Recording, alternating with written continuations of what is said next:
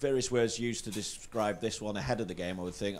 You've probably had revenge mentioned to you already, but I just wonder with what's gone before against Real Madrid in your time here, what does that do for the mindset? What does that do for the mood within the dressing room ahead of the last 16 tie with them? I don't know. Different things happened to us with Real Madrid. If you want to me, Dortmund already a Real Madrid story, and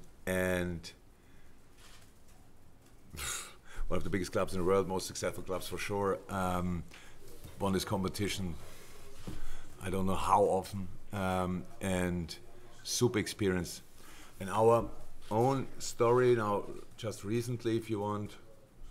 So we played this final in Paris, and I didn't watch it back since then until this weekend.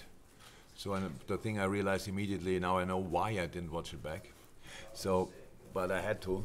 It was proper torture, because we played a good game, and we could have won the game, and that's a decisive word. We could, because we didn't. They scored a decisive goal, we didn't, and that was the reason. You could see in this game how experienced Madrid is, how little they are fussed by the fact when the other team has chances. They don't lose confidence in 1 second. They know our chance will come. They are there for that. Then they defend with legs, deep defending together. So this is this team, and that's the competition, and that's what you can learn from them, definitely. But that's 7-8 months ago. Before that, the last time when they knocked us out, we played there on the training ground and here in an empty stadium. Here the game was really good. Was a really good 0-0 where we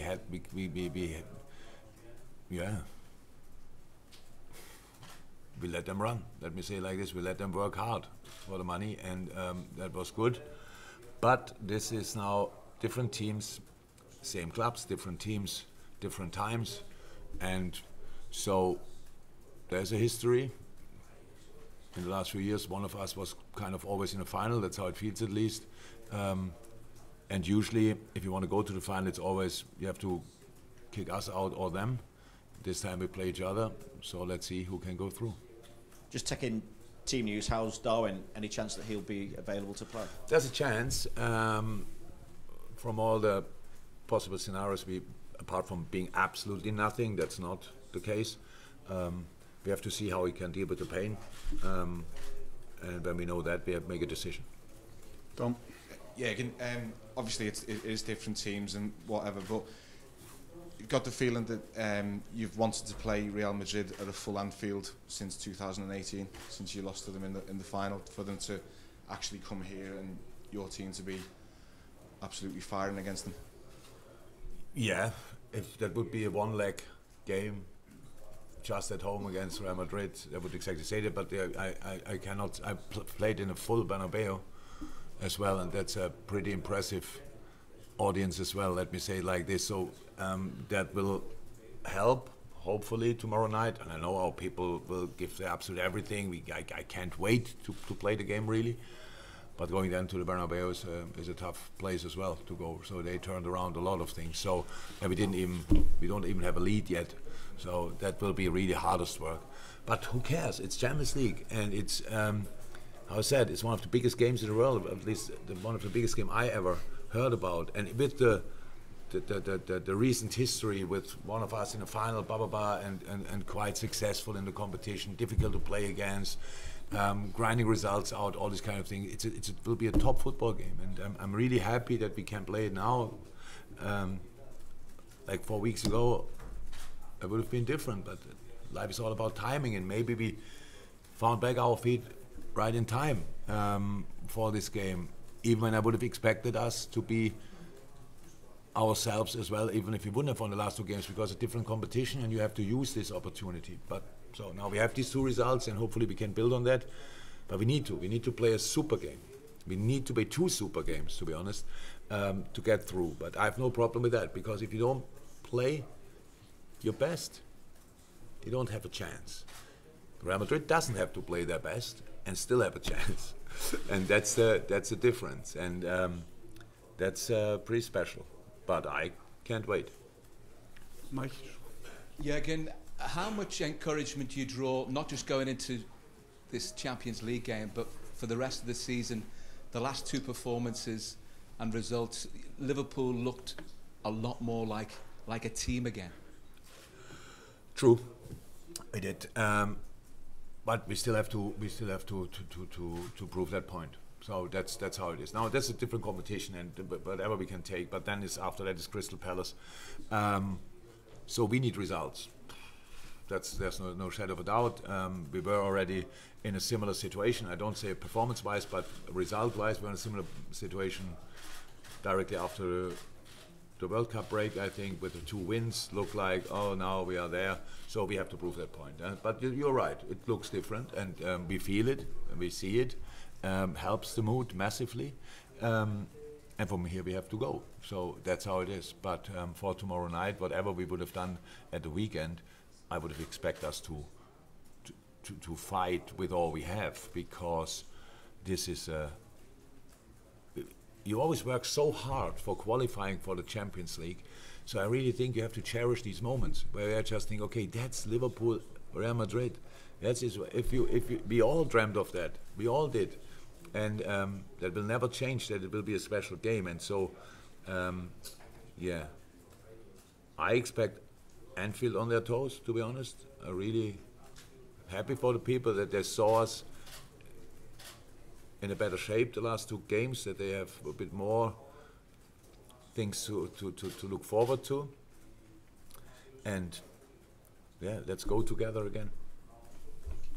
Paul Joyce.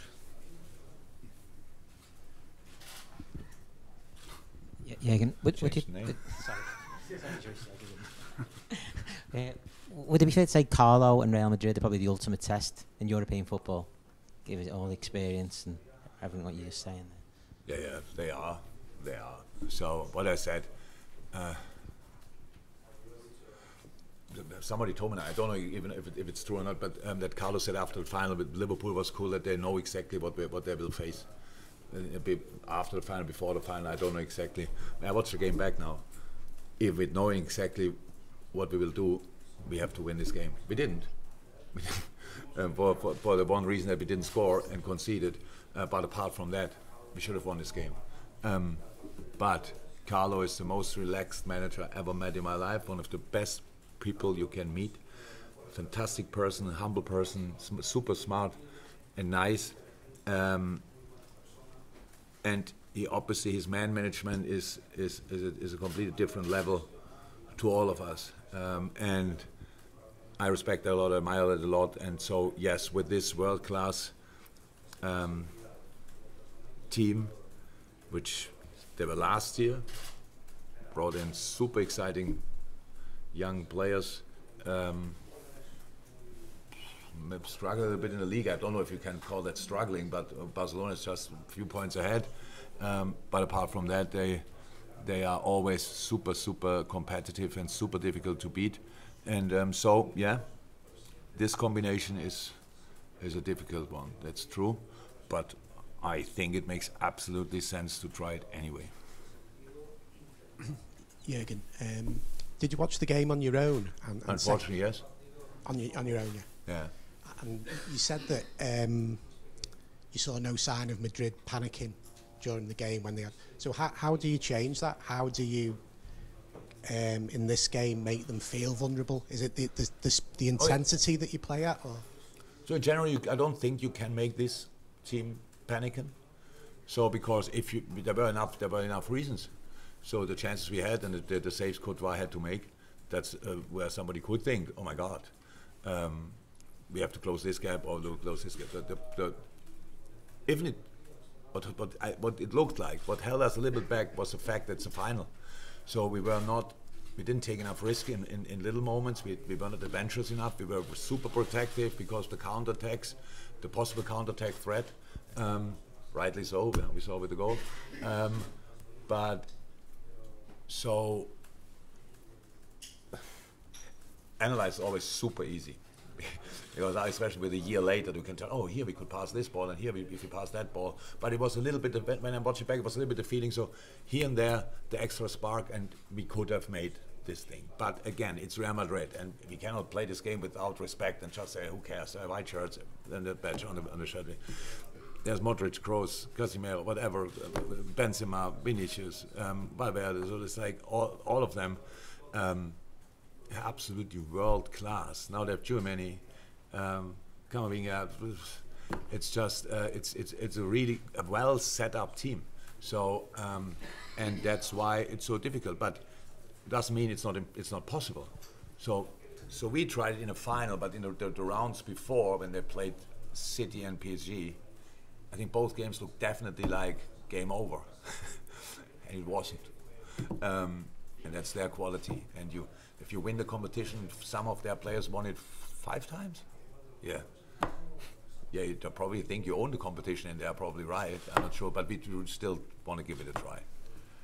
We've got a lot of hands up. We won't get through everyone, so I apologise for that. But if we can go to the gentleman in the red, please. Jürgen, I believe you have been following what's happening to Vinicius in Spain, the constant abuse towards him. No. You're not? No. Okay. Some people say that what's happening, there is a factor that an aspect of his game is sometimes provocative, that creates some reaction. And you have faced Vinicius in Real Madrid 3 times. I wonder if you have ever noticed any provocative behavior from him? I know, I understood the question. That he's doing something on the pitch which could cause what kind of things happen to him? So racist. people are, most of the time, There's yes. nothing in the world who could justify that. Exactly. Whatever he's doing on the pitch, which I don't know, but it would be nothing. So I don't think. Imagine I would say yes, this part of his game could cause. That's completely insane. No, nothing. As far as I know, he's a world-class player. You should not leave him a lot in 1-1 situations or alone. He was that night with a really young age. Didn't get fussed by the way the game went. Like that, they were not always dominant stuff like that. He was there in the decisive moment.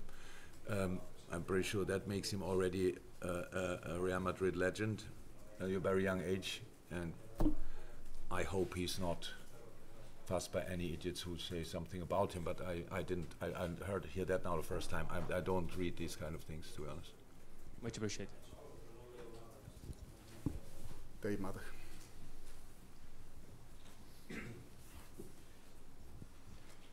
Jürgen, when you looked at the game, one of the features when you do look it back is that the atmosphere was so wrong for a final for obvious reasons. And it should be a celebration, but it clearly wasn't, and that affected the whole atmosphere. I just wonder whether you feel it's important that maybe Liverpool fans get the chance to have that celebration in this game at Anfield instead. Look, I don't think we needed the Paris game to make this a special game. So there's a normal sports spill open. So we lost the game, and that's the good thing about sport. You want to put things right, and that's what we tried. That's all. There's nothing what happened in the Paris game around was responsible for Real Madrid. Nothing was responsible of our people. But that game wouldn't have happened. This would be a massive game tomorrow night. It would be. Our people are football people, and Real Madrid is in town, and celebrate this kind of event in the best possible way, how we did it over the last years.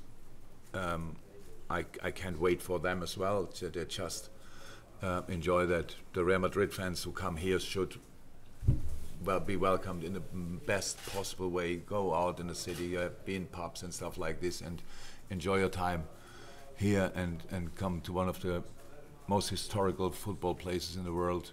And enjoy yourself. So that's right. And then 2 top teams face each other.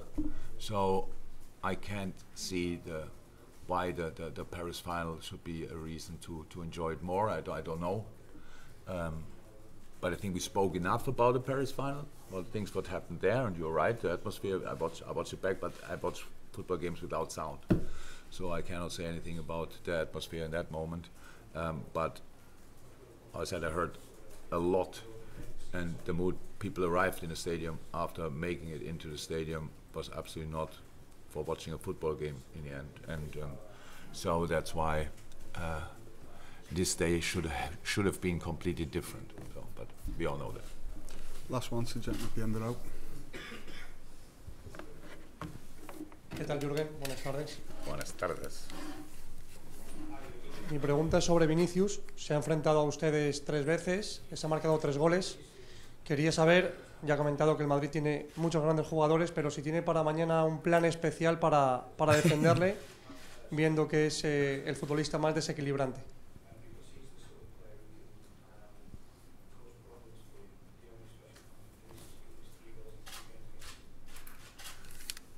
Well, you always do try. You have to you try to deny passes to them, but the problem what we have is a little bit like if you can defend Vinicius properly, then there's Benzema. If you can defend him as well properly, then there's Valverde or Rodrigo or whoever. If you can defend all 3, then Toni Kroos fires the ball from 25 yards in the far corner. Luka Modric has an idea and goes through so that's the Germany picks up a ball and fires it from 25 yards or arrives in the box and heads it in. So that's how it is with world-class teams. They have world-class players, and you have to defend them collectively, and that's what we will try.